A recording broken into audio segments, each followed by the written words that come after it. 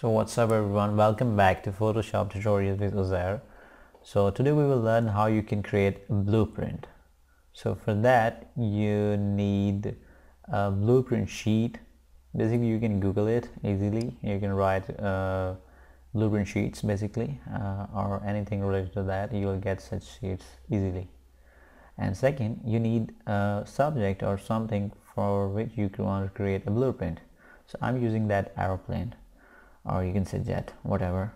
So what you need to do is first get rid of the background, or else you can directly Google a transparent subject. For that you can simply write the PNG of jet or whatever your subject is.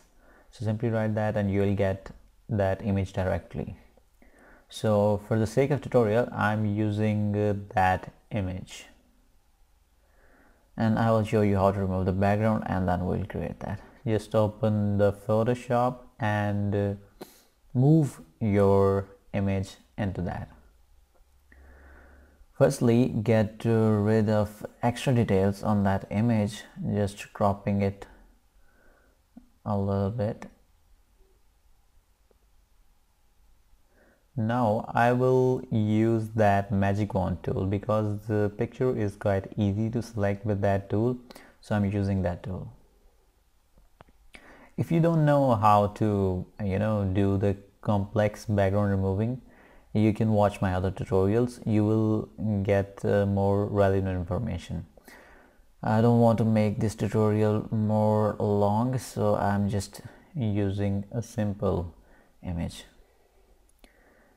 So I'm just adjusting that and just fixing the minor details.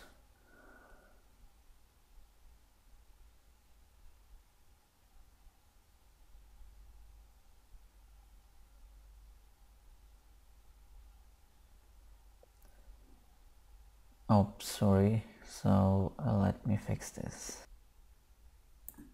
That's it. Now what you have to do is just unlock the layer by double clicking on it and click OK. Press the delete key and you will get rid of it now. Now what we have to do is move that sheet, that blueprint sheet, into Photoshop. Now okay. Now what you have to do is go to filter, stylize, and find edges, because we are looking for the details or edges of that subject. So when you select the edges, it will give you image like that with a little bit of colors. You can see there's some blues and red lines or yellow lines in that plane. So how you get rid of it? Simply press Ctrl Shift and U. It will absorb or remove any color in the picture. So we now don't have any color in the whole picture. It's just the edges of that plane.